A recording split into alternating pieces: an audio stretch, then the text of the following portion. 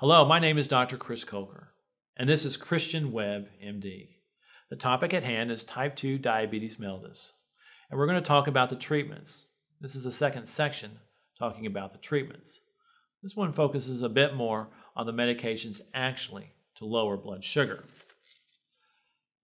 In most cases with type 2 diabetes mellitus, it's going to become necessary for there to be some type of medication. I don't like that, as some people can be treated simply with diet and exercise.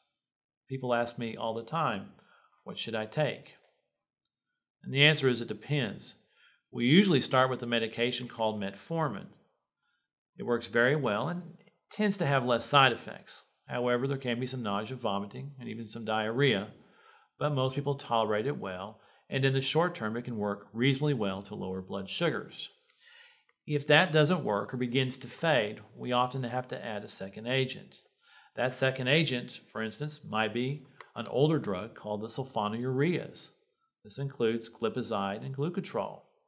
They do work, but they tend to wear off after about a year, and they can lower blood sugars too much, leaving the blood sugars low where a patient is shaking and sweating and perhaps even passing out. Sometimes we use the medication Actos.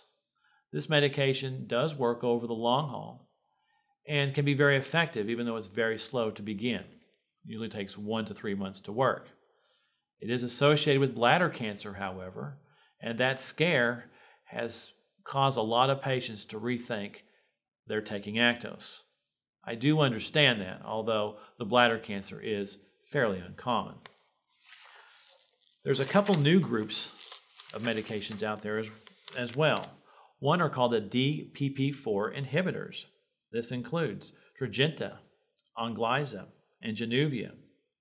They're usually well tolerated, but respiratory infections are a possibility with these. They're also not the strongest medication in the world, and they do seem to wear off after about a year or two.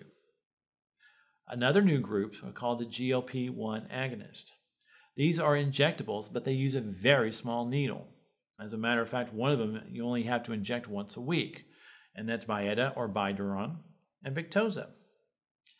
Nausea and vomiting is a possibility.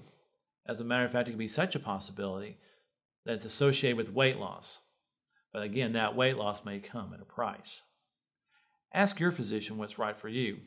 These medications can be combined and are often used to avoid insulin, but you have to find the regimen that's right for you.